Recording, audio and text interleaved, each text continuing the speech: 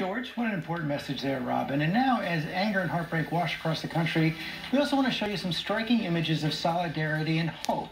Police and protesters coming together for justice.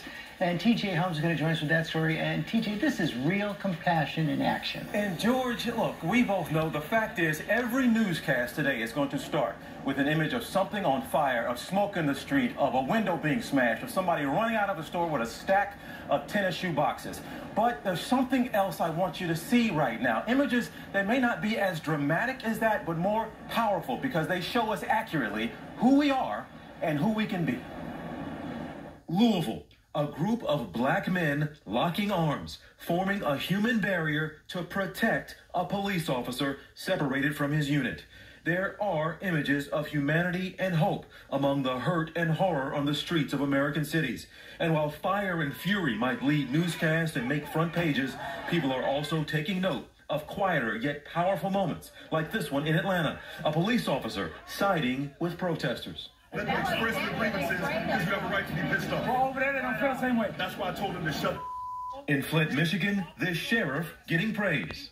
I took my helmet off and laid the batons down. Chris Swanson removed his riot gear and marched with protesters. I knew that the benefit far outweighed the risk.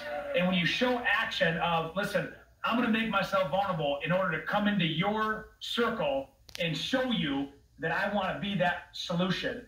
That was the change maker right there. It was beautiful. Not a single arrest, not a single injury, not a single fire.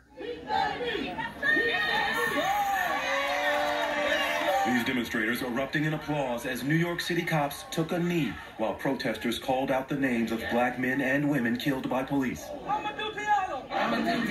Officers also kneeling in solidarity in Florida and California.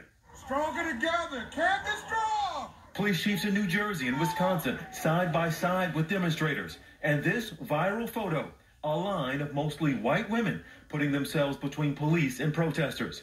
Another moment getting attention.